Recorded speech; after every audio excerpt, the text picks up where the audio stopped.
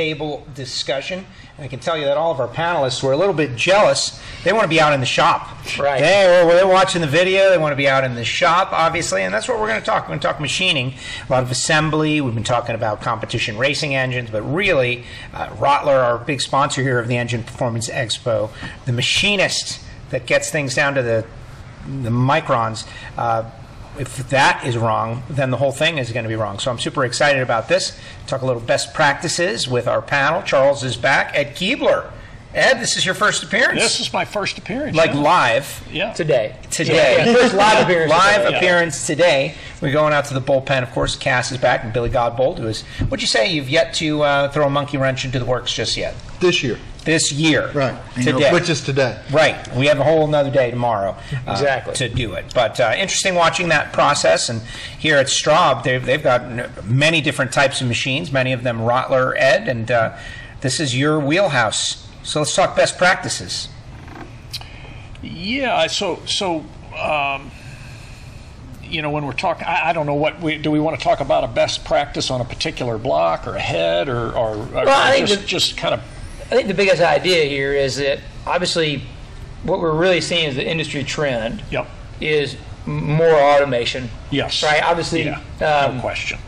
She had not seen that machine until this morning. Yep. And now she's running it this afternoon. That's really impressive to be able to pick up something that quick and easy. So I think obviously if it's that easy to pick up running the machine, but there's a lot more you need to know. So back to the thought process behind, okay, yeah, you can touch a screen, but what's the thought process behind it and how to get ready to become a machinist in today's world where the machines are more automated and not so much manual? Yeah, no question about that. Well, I had a gentleman call me yesterday from Canada, and he wants to purchase 2 or 3 machines. And he says, do you think I'm capable of doing that? And I said, can you read a micrometer? Absolutely. He said, can you read dial bore gauge? Yep. Can you do dial calipers? Yep. I said, you're qualified. I mean, literally, the machines have gotten that simple to use, as we just saw. But you still have to have that background. You still have to be able to measure what you're machining. If you can't measure, then in my opinion, you shouldn't be machining something. Remember the scientific term we said about trying to make something better than you can measure? Yes. Yes. Yes. A guess. Right. No, you're absolutely right. Yeah. Right. Yeah. Yeah. We have to be able to measure it before we can really make it that accurately. It's really nice when you can get someone to manufacture who's actually worked on a manual machine some, because a lot of times when we're putting so much coolant into an environment that you can't hear, smell, feel it the way you can if you're actually turning knobs by hand. Right. And so, you know, you want to understand that, you know, just because anyone can operate a machine doesn't mean anyone should be programming the feeds and speeds and what are you doing on each thing. You look at, you know, something like honing and, you know, thinking about what is that grit actually doing at the bore. You know, some fundamental understanding. If you don't have it yourself, there's plenty of people in the industry that will help you understand what's happening. You know, so, you know, don't be afraid that if you don't know, you can know. But it's not just as simple as, you know, what you said, what do you need to buy this machine? It's a little bit more than a credit check, right? Right. Yeah. Well, you know, I use the analogy. I was talking to a gentleman the other day, and it's actually in an industrial machine shop, not automotive machine shop. And you know, we were talking about you know, I was lucky enough. I had people that mentored me on my way up and instilled a bunch of knowledge. And same thing you try to do your children. You try to keep them from making all the mistakes that you made, right? But he was saying, he goes, yeah, I had this guy, and he goes, he could be walking through the shop and walk past a machine and say, one of your flutes is chipped on your end mill. Guy goes, what? He goes, yeah, check it. He says, just go over there, or he'd pick up a chip out of the chip bin, say, you got a chipped flute on your end mill. And that, you know, and they're just blowing and going and they're not hearing it. And it's the same thing with anything. You know, I walk past a hone or I walk past a mill and it's like, oh man, that's, you know, something's wrong. Yeah. Shut her off. But back to we're trying to, at least from our perspective, and Cash, you can shed some light on this, and Charles, I'm sure you can too.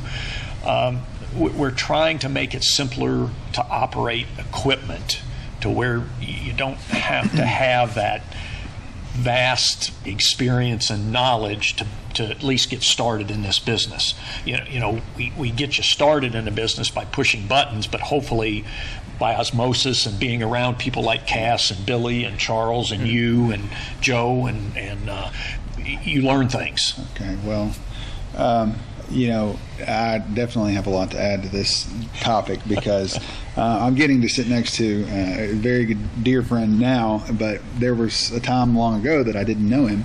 And I called up like this guy in Canada that had the same question. And I said, look, I've been on YouTube, which is always dangerous. Nothing wrong with YouTube. Yeah, no,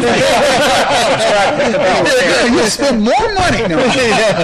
But anyway, so I got on YouTube and, found some videos on Rottler machining equipment and everything else.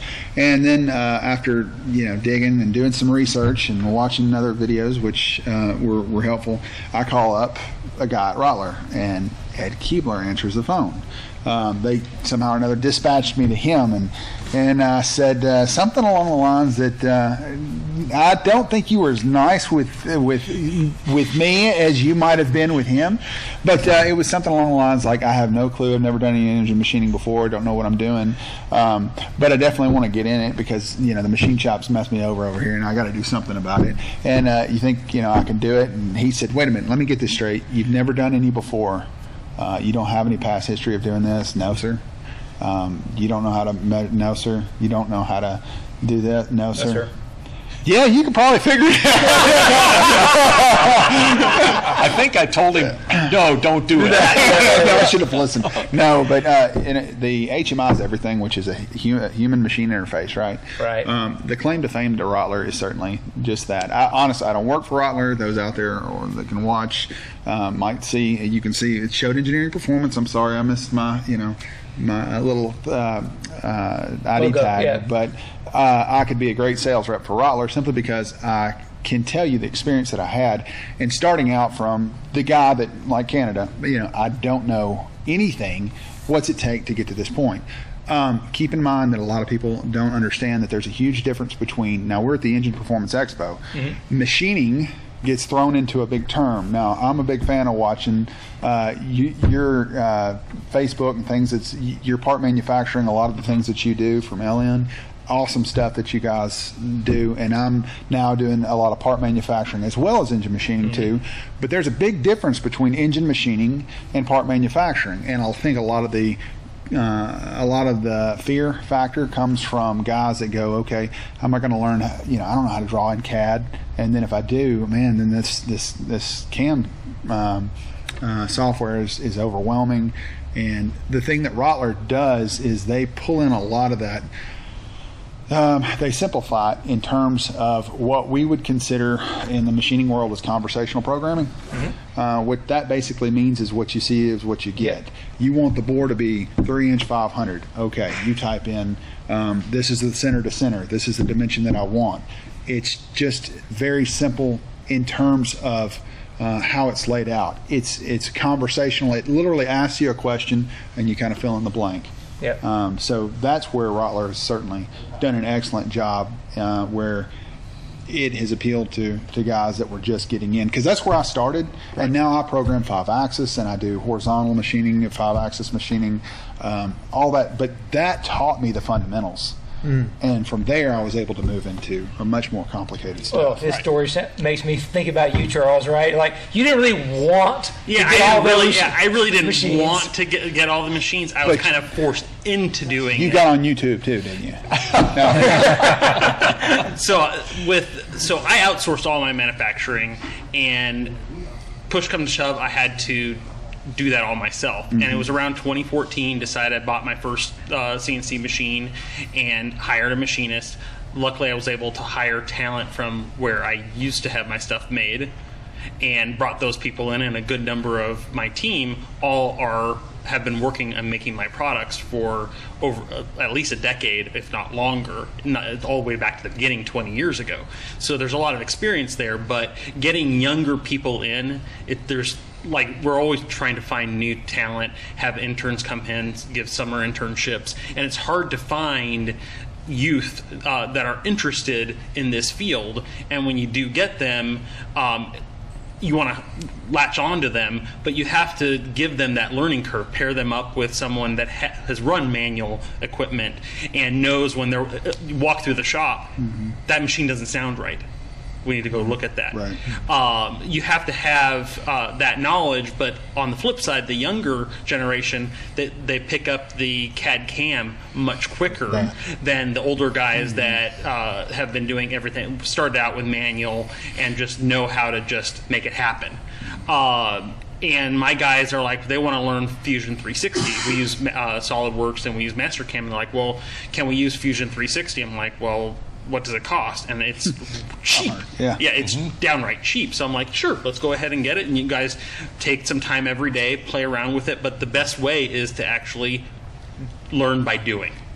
And like you said, you have to have someone that has a knowledge. You can pass that knowledge along, apprenticeship, more or less.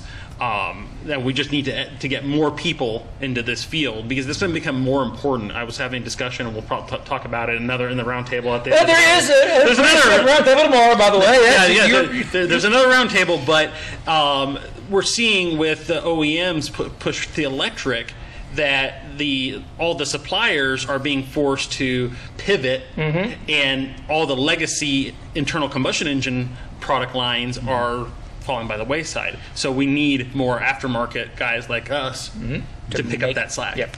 Yeah. Well, great job. Great job. We're almost out of time for this roundtable. We're almost. I could keep on going, right? Well, I just got the signal, right? Because I know we got another feature. But if you wanted to make a final point, I will. Certainly I think may. that's what's fantastic about the new machines, is to kind of summarize what we're saying, is that because they are so easy to use, it makes it easy for someone that's new, that doesn't have that background, to be able to operate the machine. And then the real synergy is bringing in that experienced machinist that can tell them, oh, that's what chatter sounds like. And then they can begin to learn how to be one with that machine. That's very easy for them to work with and make it happen. Just like the old school guys were at one with their lathe, at one with their mill, because they could feel it, they could hear it, they could all that. I think all that's still possible with the modern machines. It's just easier to teach the younger guys how to use something that's touchscreen or use software, so that they can still get to that point and probably do it more efficiently, which is, I think this is an incredible time to be getting into this industry, which, that's will be the setup for tomorrow's roundtable about education and apprenticeship and these kind of opportunities. So, yeah, we're just getting started. It's day one. Day one, done yet. Just all you kids out there that want to get into this field, obviously, you can just call at Kiebler. Stay off of YouTube. Don't call this man. No, absolutely. I'm glad you guys reconciled your differences, though. That was good. That was a great call. See, it is possible. All right, on to the next video, Tech Feature 101 coming at you. What a day, what a day, what a day. Yeah, my brain is swollen. I've learned so much today. They told us, don't start cars. We are not going to listen.